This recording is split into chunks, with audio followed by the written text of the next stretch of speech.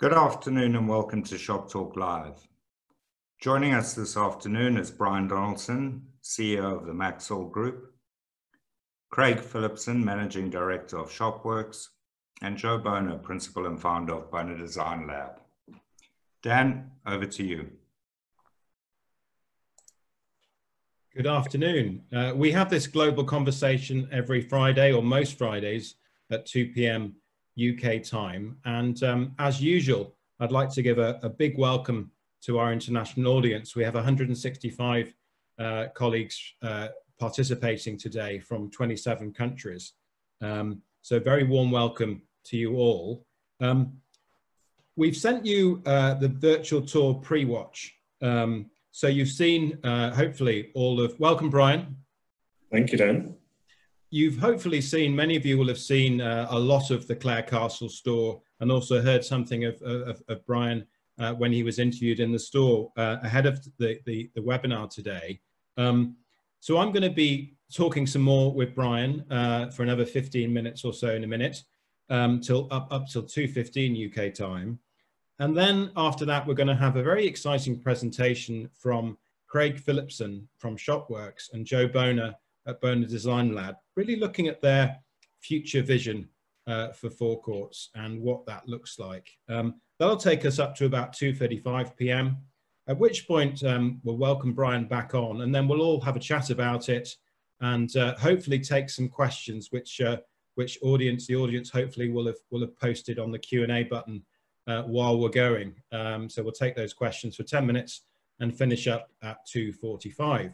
So there we have it. It's been a very interesting few days looking at what you've been doing in the Clare Castle store, Brian. First of all, congratulations on it. Thank you. And can you talk through, let's just get straight into some of the detail, because we're all quite familiar with the store, although we obviously haven't had the chance to visit it yet, many of us. But let's talk about the decision you took to bring the Maxol brand into the shop. Okay, Dan, well, look, first, thanks very much indeed for the opportunity to talk about Clare Castle. And the first thing is, look, it's been a massive team effort really within our business. As to the reason why we did it, well, look, we've always been into convenience retailing, and up until 2016, 2017, we partnered under the Mace brand with our strategic partners, BWG Foods in the south of Ireland. Our view was, look, the next transition was to create our own Maxol store. And we went out, we did a lot of market research, and the confidence that we got from those customers that we interviewed was, look, this is the next natural step that we should do in terms of growing our convenience business. And the way we would describe it is almost taking Maxol, which is 100 years old this year. This is a special centenary for us. Unfortunately, COVID-19 has really put a little bit of a damper on that for us. But it was to extend the Maxol brand, which traditionally has been known really as a fuel quality brand, and to extend that in store.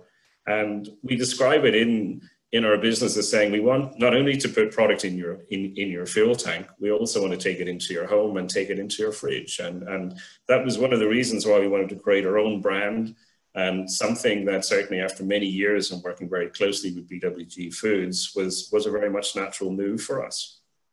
Have you seen, I mean, before we get into the side of the store and think about how it looks, which I think it looks great, but how's that impacted on some of the numbers, for shop numbers, Brian, as you've done that? I mean, obviously Clare Castle is difficult to talk much about because it only opened just before the pandemic began, didn't it? But what's any numbers on the impact of that decision? I think, look, it's a good question. Look, all of us within this business are looking at how we reposition the offer. We know that fuel is always going to be coming under more and more pressure, particularly as vehicles become more fuel efficient. We know where the green agenda is going right across the world in terms of pressure to move to lower emission vehicles. So really one of the things that we wanted to do was to grow our non-fuel income. And I have to say, last year when we rolled out Project Shop, which really was the heading, for moving from a symbol brand into our own, we have seen very strong lift right across our estate, both in terms of core convenience, especially within our food service element under Maxwell Daily, and of course our own Rosa Coffee brand, and again, along with some of the other food franchises and other concepts that we've created ourselves. So it's been absolutely fundamental to the business to make sure that we take more income, more profit, not only for ourselves, but for independent retailers, and to lessen the dependency and the importance of income from fuel, which still remains important, but we've got to try to reduce our dependency on that income from fuel. Now, looking at the Clare Castle store again, it's a very attractive deli design. I think you really get that from some of the photographs that we've seen. You know, it looks very effective, doesn't it? Were you happy with that, Brian? Indeed. Look, the whole thing here was to create a look and feel which gave people confidence. We wanted it to be quite modern, quite contemporary. The colors that we've used are very earthy, and that's where the market is at this moment in time. You know, from our point of view, the product itself sells. That's why we wanted to give the product the room to do the selling. And that's why we've invested very heavily in the right equipment. We've developed and let's say created the range for morning, for lunch, and for evening. We've tried to create the confidence in terms of professionalism on the training, you know, the back of house work that goes into all of this. And I think it's equally important to recognize the independent retailers that we've worked with in developing these concepts, you know, partners like Aramark, some of our key independent retailers that we've worked with over the years. This really has been a collective and a collaborative approach. And, you know, we are a family-owned business. We're extremely proud of that. And I think that just shows the kind of values and the kind of culture within our business. You know, we've done this together. Yeah. I suppose the thing at the back of my mind, looking at what you've done with this store and some of the other moves you've made, is your position, is the sort of increased significance of own brands in the in your strategy, Brian. And we can perhaps look a bit more broadly at that in a minute about you know, the whole brand. But I mean, there are more own brands in this store, aren't there? I mean, I guess that you mentioned Rosa Coffee. That's one of your brands. You've decided to develop that yourself. I mean, can you explain some of the rationale for that decision? Yeah, again, we want something that's going to be unique to Maxwell. And Rosa Coffee is our own brand. It's trademarked. The hummingbird is all about the sensation that you get from coffee. It's all about giving you that instant energy.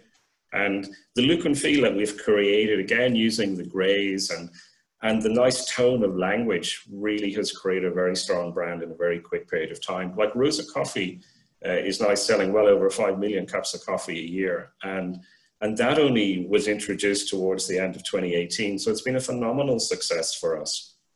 I remember seeing it appear in many of your sites, and you told me straight away that you were really pleased with how it's going. So, I mean, it shows, you know, that you can, but where's the sort of, because obviously I know you work with brands as well, Brian. So, I mean, where's the dichotomy, where is the cutoff in terms of the decision to go with a brand or to develop your own? I mean, where are Maxwell on that question? I think the first thing is we've never been scared to trial or to make an investment. And without trialing and investing, you'll never get the learnings and the insights.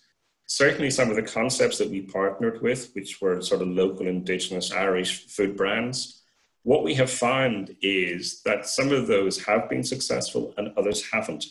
And really in looking forward, our view is that we would like to create more of our own sort of specific types of food concepts. Mexico is a concept in terms of burritos, in terms of more spicy type products. We're also about to launch our new chicken offer, which is called the rotisserie, which is full chickens. It's hot chicken. It's how we turn it into a sandwich, how we turn that into a proper meal for people. Again, we like to own and control and to be able to be in charge of the destiny. I think for us, what we're looking at, Dan, is over the last 3 years, we've learned a considerable amount by actually getting in, rolling up our sleeves and learning firsthand what works, what doesn't work. Equally this year, I'm delighted to say that we'll be opening our first 3 Burger Kings within our network in partnership with OKR Group. And that is something we are looking forward to see how that complements the Maxwell Deli, the Rosa Coffee, or Mexico, or our rotisserie chicken offer. And for us, what we now have learned, unless you can get a big global food franchise brand it's going to be a challenge to make it work from the numbers point of view. Like, I don't think anyone should forget we're in this to make money. It's about getting a return on our investment, and it's making sure that we continue to remain relevant and attractive to our customers. Sounds, I mean, it makes a lot of sense in a way where you're positioned. It's a hybrid strategy, isn't it? Between, if you like, the strategy of an EG group, which is all about brands and not much own brand really. And then looking at Wawa, where it isn't about anything apart from, well, you know, for a lot of the store anyway, apart from the Wawa brand, and certainly in food service offers, you know, it's all going to be a Wawa brand. But, you know, for Maxwell, like, that makes perfect sense, doesn't it? It does. And I think, look, the numbers speak for themselves, Dan. Look, we're very, very pleased in terms of how Project Shop has really sort of grown in terms of turnover across all of our key categories. And look, you know, when your retailers are positive that it's working, and it's working for them and it's working for us in terms of the main company. So look, I think we've learned an awful lot in a very short period of time over the last 4 to 5 years. And as I say, some things work, some things don't work. And as soon as you find them not working, it's time to close it and move on and take those learnings and try to put something in that's going to be of value and of interest for each location that we have. Very, very good. And one of the things that I really picked up from the interview, the video interview that hopefully many in the audience will have watched, was what you had to say about sustainability and carbon footprint, Brian. So tell us a bit about the Clare Castle, but also broadly, you know, where you stand on that. Yeah, look, I think never before has, you know, the planet been so important to so many people. And I think the sea change really happened last year. And from us as a business, you know, and fuels, we've been putting biofuels into our products well over 15, 20 years now. And that's accepted, and that's moving in a certain direction. But as a business, what we've always tried to do is to lower our carbon footprint, both from the point of view of how we construct and build sites. And that's looking at our materials, but also in terms of making sure that we keep our operating costs low into the future. That's using such things as solar. It's looking at grey water collection.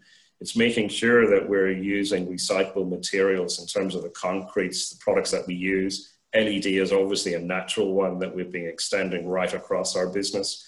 And you've probably seen there in terms of Clare Castle, which is our brand refresh. All of that is using the latest technologies, the most environmentally friendly materials, and also LED. For us, I think, to be honest, and look, consumers today expect you to be responsible for the planet. And as part of our strategic plan, as part of our strategy, we've been looking at how we can move from being seen as purely a fossil fuel driven business to be one much more within the renewable energy sector. And on that point, you know, Maxwell this year, in partnership with the Devine brothers, will be launching our own renewable energy business, selling green electricity, carbon offset gas through brightenergy.com. It's going to be cutting edge. It's going to be something that's going to certainly challenge all of the legacy energy providers right across the Irish market. That's in the Republic of Ireland and also in Northern Ireland. So it really shows that we as a business are looking now to transition where we have been, which has largely been a fuel retailer, one which is very much focused in terms of how we drive more profit by being a convenience-led brand, but also we're now extending out our tentacles, laying down foundations in terms of the renewable energy sector, and we're going to be doing other things within our core business as well. Very good. And what about, you mentioned Greenprint as well in the interview. Tell us about that. That sounds quite interesting. Well, firstly, I have to thank you, Dan, for our trip over to Shanghai to introduce me to Greenprint. You know, we've always been looking at how can we differentiate our offer. And this year we took the strategic decision to introduce our own range of premium fuels on petrol and also in diesel. And everyone makes the same claims in the marketplace in terms of better performance. It's in terms of energy, you know, engine cleaning performance and extra kilometers. What we're doing is we are going to do carbon offsetting in every litre that's sold through our premium range. And we looked at what Greenprint provide, and we will be launching a major campaign with them towards the end of Q3. So every customer who buys a litre of Maxwell Premium Fuels will be carbon offset.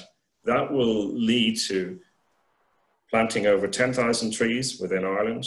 It will also see us funding community projects to show that we really do care about the environment. It is a start, it's not the end, but it's where we really want to now start positioning ourselves to be a brand that our existing customers and new customers that we hope will come to follow us, because we're taking the right decisions in terms of how we reposition ourselves to do our bit for the planet. Very, very good. Well, this is a big story there, and I'm sure we'll be hearing more about that. But and this have to be brief, Brian, just because we're at 2:15, but next part of the session is very much future vision, post COVID pandemic. Just very briefly, and if you can answer this very briefly, I mean, looking at the design of Clare Castle, I mean, what are the things that you would, what would the checklist be of things that you'd have to reconsider a little bit if you were doing it now as opposed to when you put the ideas together? I think if we're looking 5 years ahead, for me, it's how do we continue to drive footfall and traffic into our stores. One of the things we've learned in COVID-19 is about the importance of technology. It's how do we bring more traffic to our stores, most definitely in terms of the internal footprint of that store. It's unlikely to change much other than we might give certain products more space. Products such as food service, I think, will continue to be very, very important into the future. So therefore, your store needs to be really designed around that. But I think what's equally important is click and collect, having dedicated parking for that. Even pickup is going to be absolutely so important. I think the other thing that we're seeing in this change is, particularly in city centre locations, there may well be an opportunity for more cycle parking, which one would never have thought about before, particularly if customers are going to be cycling into your stores. But in terms of what we offer, all we're going to try to do is continue to improve what we're currently doing.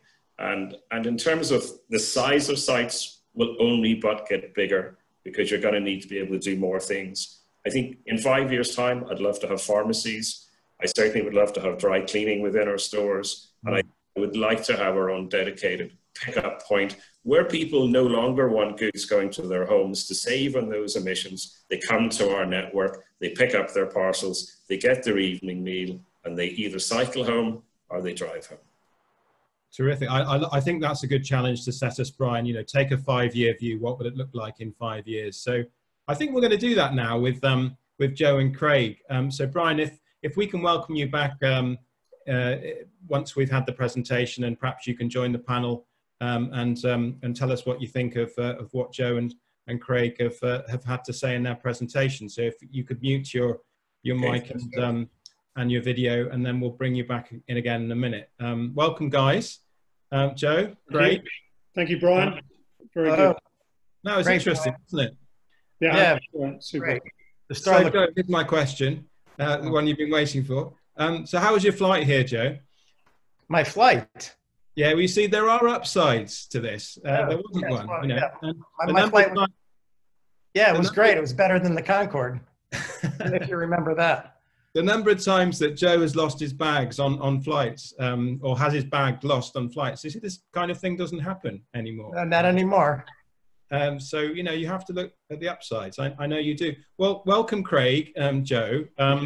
You've got, look, I'm gonna shut up and let you do the talking. You put together some really interesting ideas in this presentation. So I'm gonna stay online, watching, but can I hand over to you guys to talk us through what you've put together? Great, thanks. So, what I thought is maybe just to sort of start, and then, love to have Craig sort of fill in, is, the last time we chatted, we were, maybe a few weeks into this pandemic, and we were sort of looking at all of the things that were happening out of necessity, having to have queue lines and these, Perspex shields that were protecting employees from customers, and safe distancing. And there were just so many of these things that were occurring that were, happening at the speed of thought. We had to respond really quickly to all of these conditions. And then all of a sudden retailers started getting a little bit more savvy as, dining at home became much more important than dining out. All of a sudden curbside pickup became a lot more important, and drive-through became a really, really hot point. And so, we started to think, those were really good short-term solutions. How much of this has stickiness and how much of this will impact the future of design for our industry? And so that's, where we are today, is to take a quick look at just really some thought provocative ideas that, may or may not be relevant for the audience, but, they're just things to help us think, what of these ideas may stick and how will it affect the stores of the future. And so, we're going to take a look and have a little discussion on site orientation. What might those site components be? Collection options. Brian mentioned that he thinks curbside pickup will become even more important. So maybe that's one of the stickiness ideas that will stay around. Hygiene and safety. I mean, that's always been a big concern for our industry, and we certainly don't think that's going to go away. But, how do we elevate that and make people feel safe and comfortable? Cues and technology. Brian again mentioned the use of technology. We agree that we think technology will have a huge role going forward. So these are some of the things that we're going to begin to take a look at through some of the next few slides. Very interesting. So, and Joe, when you and I started talking, we really said, okay, let's start with some of the data points that we have, and try and understand, certainly what Shopworks have been measuring over the last years, to try and understand what opportunities might exist in this kind of future format, or what might be happening over the next 5 years. And I think what we're hearing a lot is that, COVID it's concentrated a lot of people's minds in the shopping environment, wider than petrol forecourt retail, and the things that stick will be the ones that make customers feel more comfortable, or they feel will help improve their lives. And given the external measures that we've been looking at over time, so which pumps are people using, and Brian quite rightly said, as fuel gets more efficient, you need fewer pumps. Some of those might be replaced with EV points. Where are people parking? To use one of your terms, Joe. Where should that be? How efficient it is? How many times you need to turn it?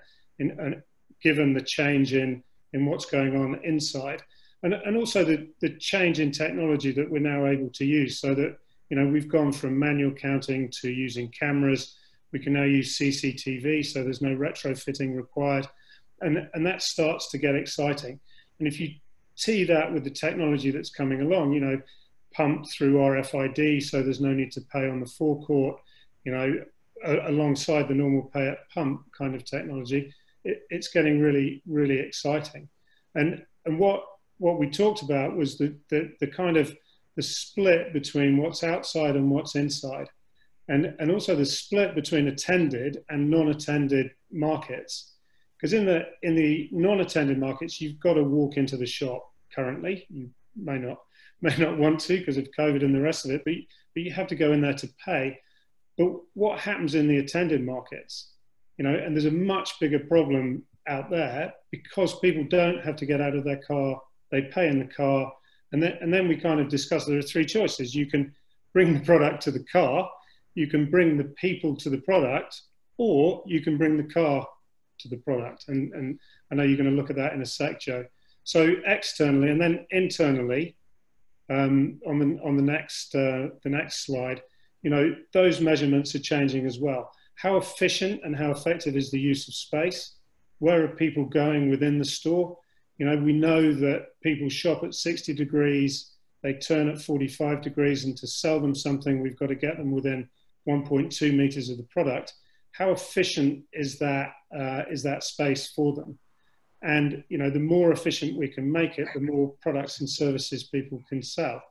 And then again, the tracking used to be manual, then went to cameras, and now there's tremendous technology coming through that actually tracks every product rather than the people.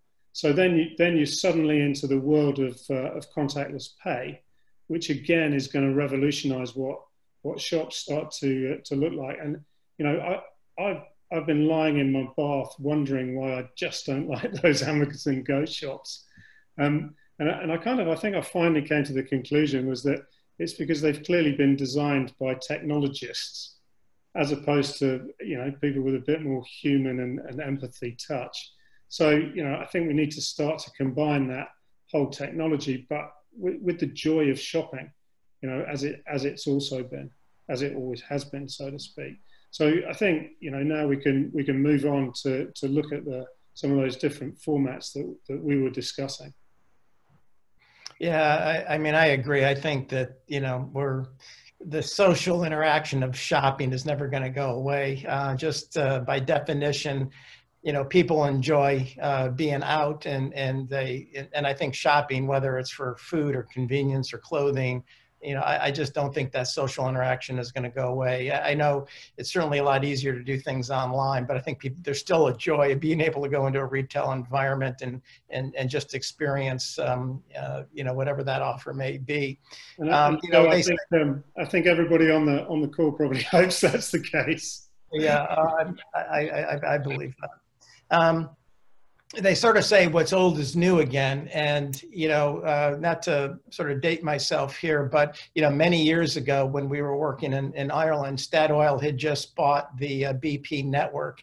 And they had a format at the time that was this forced traffic pattern. They had the checkout counter in the middle. They had one door that you would have to enter, and then you would have to walk around the checkout area, and you would exit out the second door on the other side of the checkout counter. And it was sort of this forced pattern. And, you know, that inspired us to come up with some ideas, and we developed layouts similar to what you see on the right-hand side of the screen, where we sort of reinterpreted it by, you know, using the IKEA model in a way where you know, were forced to come into one entrance.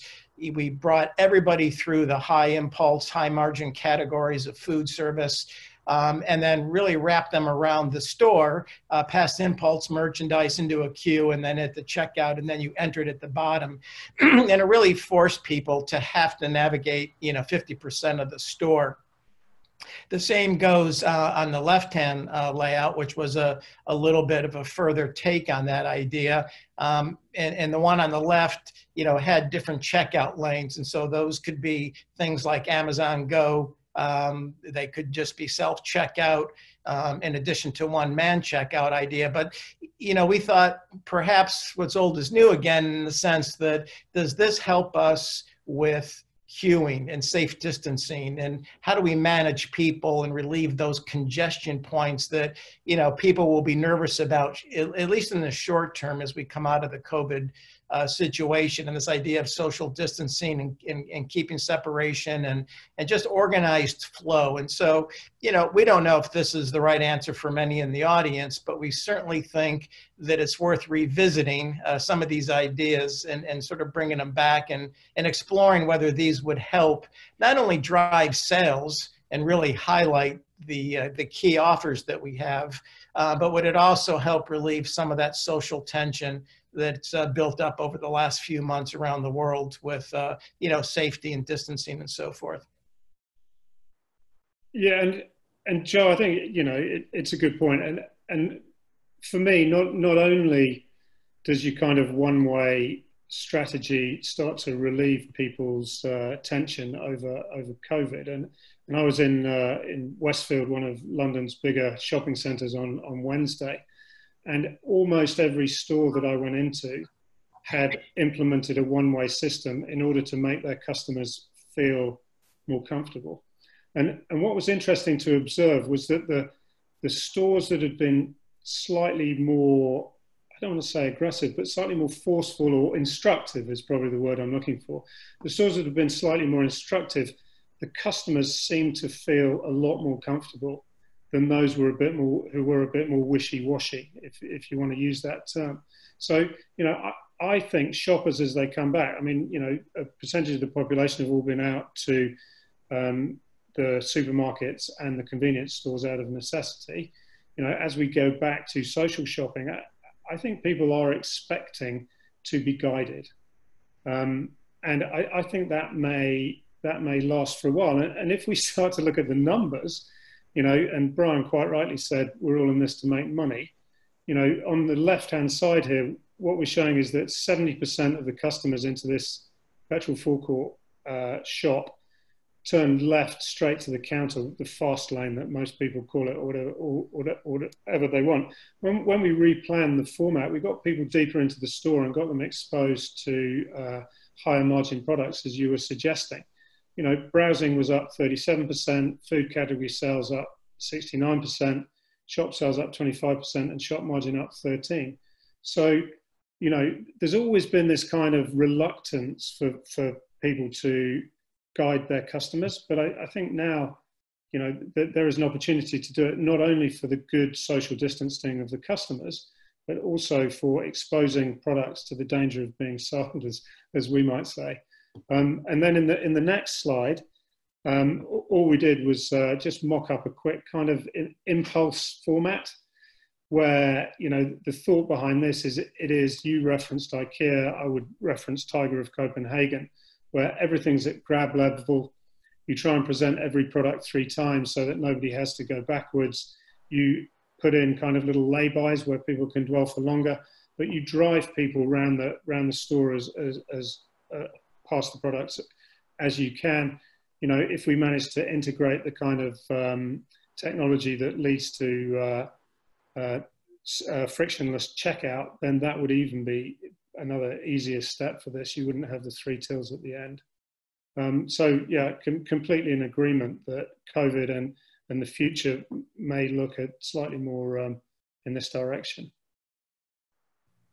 Yeah, I think you're right, and I think people, I don't know if they want to be corralled in a certain way, but I think people like IKEA and the examples you've shown, I think people do respond and those kinds of environments in a positive way. And I think that if we could adapt some of those ideas into our stores, then I think, I think customers will look for guidance from us, and they're expecting us. I think in the future, they're going to expect retailers to kind of figure it out for them. I don't think they want to go in a store and have to worry about those kinds of things. And so if we could make the layouts a bit more efficient and functional, and give them a sense of safety and security, then I think that's on us, not on our customers. Absolutely right.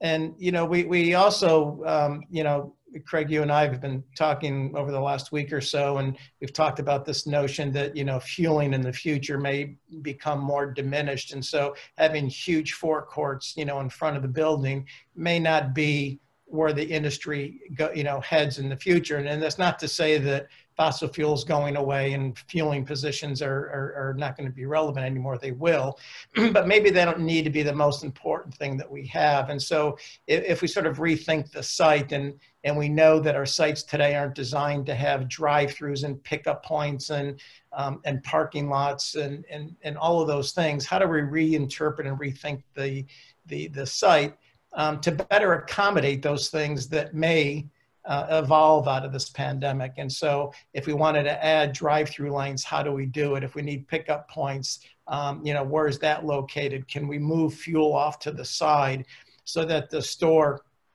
becomes its own important entity, and perhaps there's a big car park in front so that it's a lot more convenient for people to shop the store? And then drive-through lanes, could we get a lot of the queue of vehicles back behind the store, and then have multiple lanes, maybe one for ordering on site and then being able to pick up and go. And then maybe the other 2 lanes are just purely click and collect. I've got my order, geofencing alerts the retailer that I'm close by. They get my order ready. They tell me as I approach, lane 2. And I pull up to lane 2, there's a little screen that says, your order will be delivered to your, the boot of your car in 2 minutes. And I wait, and someone comes out, fills it in, and I drive away. So the idea here is that we could virtually shop the store, or order things online, click and collect, order, at a drive-through window, all without having to get out of the car. I love that, Joe. I just think that's, you know, if you see all these photos, and there's one there, I think that's from a EG Group site, you know, of drive-throughs queuing back out onto the road. You know, it's a really interesting thought that you've come up with there. Yeah, and you know, again, I don't know how much drive-through will stick, but certainly customers have gotten very used to drive-through. It's been one way where it provided a bit of social interaction to some degree, but it's also something that I think they've become a lot more familiar with. And I'm sure people who never considered drive-through may now consider it in the future. So, yeah, we think there is some potential of drive-through in a meaningful way. And one way to look at drive-through is not to just have the little window on the side of a building, but to actually make it feel like it's part of the offer. And so do you have a canopy, and is there some technology outside, and how do you embrace the idea of drive-through and pickup points that's an integrated part of the building and an integrated part of the architecture, so that it speaks to this idea of convenience. And it's not just, you know, a parking spot in front where someone runs out to your car, but it's actually done in a more thoughtful way. And so, you know, this is just a sketch of, you know, how maybe we could start incorporating some of these ideas into the actual vernacular of the store and the site and how they operate. Terrific. Sorry, next slide. And then the back one. Thank you. So the last sort of idea we were thinking is, you know, this idea of what happens if really nobody ever wants to get out of their car again. And so obviously I can I interject just yeah, sure. The stats on this are that, you know, in certain markets, 80% of people never get out of their car. So, you know, for me, for too many markets, I think this is genius. So the idea here is it becomes actually a drive-through store, and you'll see in a minute some ideas of how you can sort of bring that idea to life. But you know, the fueling is really secondary. It's all the way off to the left. Obviously, depends on what country, and you know, you know, if you drive on the left or right-hand side of the road. But in the U.S., yeah, it'd be the last thing you see because it'd be on the left-hand side. But you'd have this store, which we call the block, and you'll see why we call it the block in a minute. But you actually sort of drive through this store, and there's an order point, and everything's exposed. So I see what they have. There's runners inside the store that help pull the offer together. I drive around, and I could sort of leave and never have to get out of my car. And yet I could sort of do. I can get food. I can get coffee. I could get milk and bread. All of those things without having to leave my vehicle. So this is sort of this is taking drive-through to the next level. And it's really just thinking about a drive-through concept, but done in a bit more of an interesting way. Excuse me. You just comment on that because I think it's just such a great idea. I mean, I think interestingly, I mean, we did a very interesting interview with Ilyas Menci at EG Group, you know, within the last couple of weeks. And one of his points was many markets have underestimated the importance and opportunity of drive-through. I have to say EG didn't, did they? And in the UK particularly, they've done really well out of it.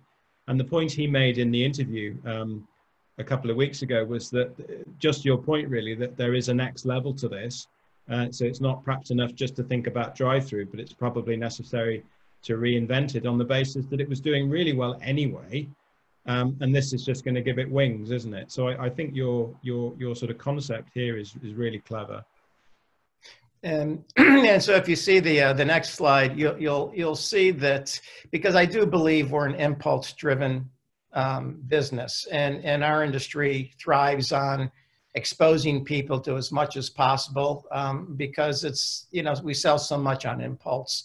And so the idea here is the block is the square, and it's a glass block, if you like, but everything on the inside is stepped back from the glass. So the heart and the core of the operation is fully exposed.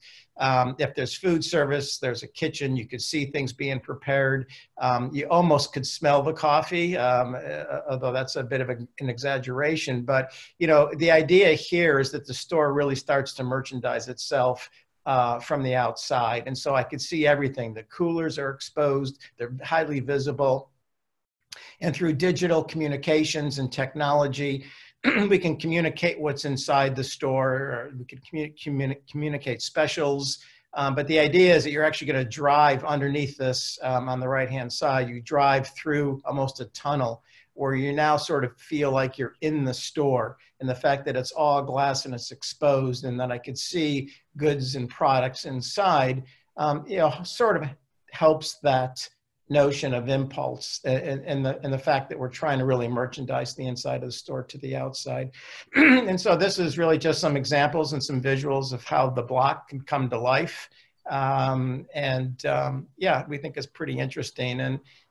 And then as Craig and Brian both spoke about technology, you know, we thought that, you know, how do you embrace this notion of still, whether you could order on an app through your phone and just be able to pick up, having menus that allow you to, you know, customize an order when you're right there. Maybe you want to add something, but the idea of notion of technology and how that works, and using your phone to pay. And so just making that process a bit easier. How do you highlight the service component? And so maybe we don't want service to disappear, but just creating the frame around the window almost celebrates the employee to some degree, and sort of creates a stage for them, so that we don't lose sight that it's still a service business, and that we need a friendly face from time to time. So these are some of the examples and ideas behind the block. And, you know, again, we're not, you know, who knows how far technology and this COVID situation will take us and where it will lead us. And drive-through, we think, could be one of those interesting ideas that will be rethought and redeveloped, and people will start embracing it maybe in a different way than they ever considered in the future. And again, it's just a way of being able to express this where it's not just a window on the side of the building. Tremendous. Well, look, just because time's moving on, Nick, let's keep that image, the last slide, up on screen, Nick, if that's okay. That's the one. And Brian, can we bring you back and ask you, as a retailer, I mean, anything in that? Yeah, look, I think there's some really interesting insights. So the first thing is, hygiene will never be as important going forward. It's absolutely crucial that stores are set up correctly. And I think it's quite interesting in terms of the directional approach, in terms of trying to get people to shop, because people are creatures of habit. They'll go to the shortest point, you know, to the pay. But I'm very much off the view, and this is something that we have learned, people have different shopping missions. I can recall having a debate, don't put pay at pump on the forecourt because it's going to reduce the amount of impulse sales of people coming in store. What we have found when we did the trials is that people who want to buy fuel want to get in and out quickly. So pay at pump, contactless payment at pump, will support your growth in fuel sales. If you've got the right in-store offer, you will drive more traffic, more footfall in-store if you've got the right approach. And I think the interesting point there, and I totally agree with Joe and Craig, is that drive-through will play a growing role in terms of how we serve more customers. But I think it goes hand in hand with technology. That technology needs to be linking the online with the offline. So you're driving the people more to your sites by using that technology, and the physical bricks and mortar are really there to service the needs of new customers. Because really, we're in business here not just to continue serving and retaining our existing customers. It's how do we expand our reach? How do we expand to bring more customers in that never have shopped with us before? And I think that's one of the things that COVID-19 has done. It's brought people local to stay local. They now understand what good convenience forecourts can deliver. And I think we've got a real opportunity in which to build upon that. And that's probably about the only positive that really came out of COVID-19, to be quite honest. So I think fantastic presentation and some great insights. So thank you, Joe and Craig. And thanks, Joe and Craig. And great, yeah, we can go full screen again now. We've had quite a few questions, so let me just put a few questions to you guys, all three of you. The first one really was around EV charging. I mean, Kirby Mindel asked, how far out would you consider some of these concepts are? So I guess this one's for Joe and Craig. Kirby said, I'm not seeing reference to EV charging. which often presumes some dwell time on site. I think you did have EV charging at the front of the store on that layout, didn't you? Any response on that? Perhaps Joe first. Yeah, we did, and I probably should have called that out, but we did have EV charging on the site plan, the site plan where we had the block, and so the car park that was in front of the store actually had EV charging. So, we do think that, EV charging will be something that has to be considered. It's just another fueling option. And so I think that over time, obviously in the drive-through in the block, there is no dwell time inside the store because it's all about throughput and speed and efficiency, but it doesn't mean that we may not also have EV charging. It's just that you wouldn't be able to, you'd have to have a separate place to charge. But, where you don't have a drive-through and like the block where you're driving through the store, certainly that we think EV charging, something that should be considered for sure. Very, very good. Now, question from Shane Cantillon. Maybe this one's for you, Brian. The question is, what is the panel's view on Scan, Pay, Go without the need to go to checkout? So I guess this is, and we were having a conversation earlier about, looking at, I think your contactless rate has increased by factor of 5 or so, hasn't it, in terms of number of customers using contactless. And do you have any view on Scan, Pay, Go, Brian? Yeah, like a couple of points there. I think never has there been such a sea change in terms of people moving from chip and pin to contactless for obvious reasons, and in terms of just the fear in terms of catching COVID-19. But in terms of what we need to do as a business, we need to make it touchless as we can, rather than contactless, because I think we're already contactless there now. So it's looking into the future. Anything that we can do to give the customer complete control of the entire experience. They can come in and they can pick up their goods, they can scan and they can go. We as a business are looking at trialing some self-checkouts, particularly in our busier convenience-led stores, because it's all about giving control back to the customer. And I think some of the lessons that we're seeing through COVID-19, people don't like other people touching their products. They want as less contact as they can have. And certainly even in terms of some of our open counters, all of those products are now packaged. None of them are sitting open and exposed. So I think, yes, I do think there will be a trend towards that. Very, very good. I've got to get this quote in. This is not me. This is Klaus Mantel, who's a good friend of ours, now at McKinsey. And Klaus said that for the consumer, dirty has become lethal in their minds. So anything that they saw previously as dirty, they now see as potentially lethal. And I thought that was a great way of summing up the transition in the consumer's minds and how important it is to us. That's a bit of an aside. But Craig, question for you from David Donnelly. Due to social distancing, a potential issue has arisen with queues and speed of service. Self-service grab and go hot and cold food is one part of the solution. Another may be turning the deli into a production kitchen and developing new food offer, including home meal replacements, etc. Any views on that? And I know you do a lot of work in terms of, obviously, which you've already talked about in the presentation, around flows and making sure that the store is used efficiently. Any views on that?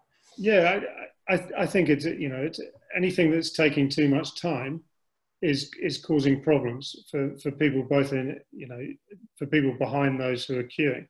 If you go to the supermarket, because the aisles are really wide, you by definition have a overtaking zone. I think I would describe it as through the centre. You can kind of chicane down the aisles, avoiding people sufficiently. Now, petrol stations where the aisle width is typically between 1 metre and 1.2 metres, there's no overtaking. So if you're dwelling too long at the coffee machine to prepare your own coffee, or at the deli counter ordering something bespoke, you are stopping everybody else processing through the process. And the quicker, for the time being, and I think a little bit into the future, the quicker that we can create that turnover and get processed people, it means that there aren't queues running outside. It means that people have confidence that they can get in and out quickly, And in the end, you go to the convenience store because it's convenient. And your belief is that you'll get in and out. So yes, I think those kind of things that he's proposing are entirely sensible. Thanks for that question. Look, we never normally overrun, but there's no way I could cut you guys off. It was just too good. But we will bring it to an end now. And just one last point which is a point rather than a question, from Rob himself to all panelists. Thank you to all the panelists for a really interesting conversation on the future of forecourt design. Rob himself, South Africa. So thank you for that comment, Robin. And thank you, Brian. Thank you, Joe. Thank you, Craig, for appearing and giving us such great insights into what's going on in your businesses and what we can perhaps look forward into the future. So nice to catch up with you guys as ever. Yes, thank you, and everybody stay safe.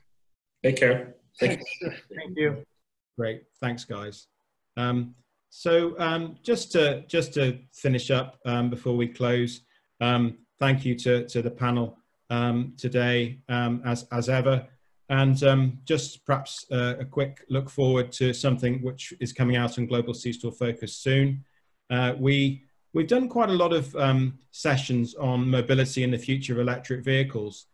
So look out next week on Global C-Store Focus for a really good roundup article looking at some of the conclusions that we've perhaps reached on this 2 shop talk sessions which looked at this topic. And that was with some really great panelists, you know, from Aaron at Nissan GB to Eric at McKinsey, John at the Fuels Institute, Sophia at BP, and Eric from our good friends at the EV Association in Norway, who are fantastic, I think. And of course, James, who has perhaps a bigger followership, if that's the right word, on LinkedIn than most other human beings, and with good reason. So there's some huge insights, I think, in that article coming up next week on mobility and electric vehicles, a subject we're going to come back to again in the future. So thank you very much for spending 45 minutes or 50 minutes with us, and tune in again soon. Good afternoon.